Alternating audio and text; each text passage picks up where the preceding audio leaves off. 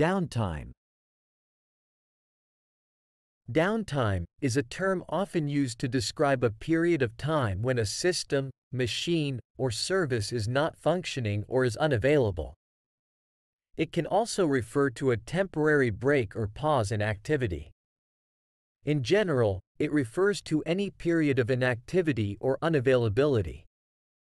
One common example of downtime is when a website experiences technical issues and becomes inaccessible to users. During this period, the website is said to be experiencing downtime. Another example is when a factory shuts down its operations for maintenance or repairs, resulting in a period of downtime. Downtime can also be used to refer to personal time when someone is not engaged in work or other activities. For instance, if someone is taking a break from their regular routine and relaxing at home, they might say they are enjoying some downtime. Here are a few more examples of how downtime can be used in different contexts. 1. The company's server crashed, causing a significant amount of downtime for their online services.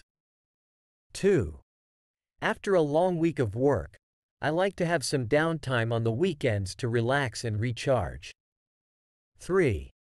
The airline experienced a prolonged downtime due to a strike by its employees, leading to flight cancellations and delays. 4. The construction project had to be put on hold for a few days due to bad weather, resulting in unexpected downtime.